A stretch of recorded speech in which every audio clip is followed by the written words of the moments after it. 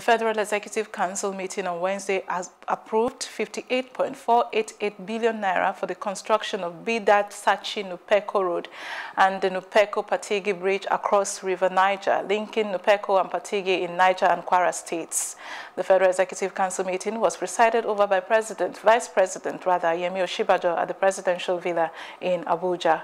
Briefing State House correspondents at the end of the meeting, the Minister of Works and Housing, Babatunde Fashola, said the project is to link Niger and Kwara States together and facilitate connectivity from southwest to the north central and to the northern parts of the country.